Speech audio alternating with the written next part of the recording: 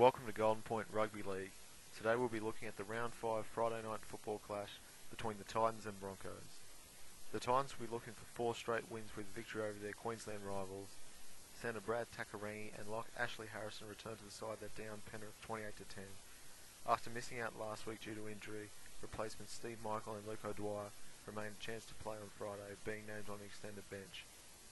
Expect a strong game from William Zillman, whose early season form could see him earn a spot on the interchange bench for Queensland, should he continue his good form.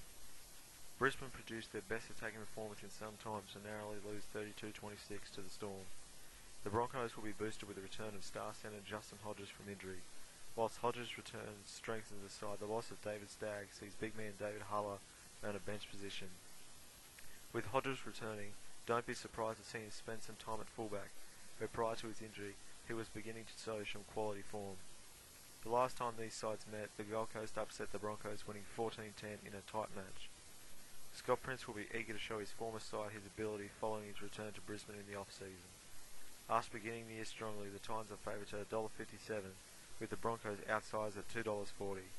Following their recent strong form, I'm expecting the Titans to continue in a close contest.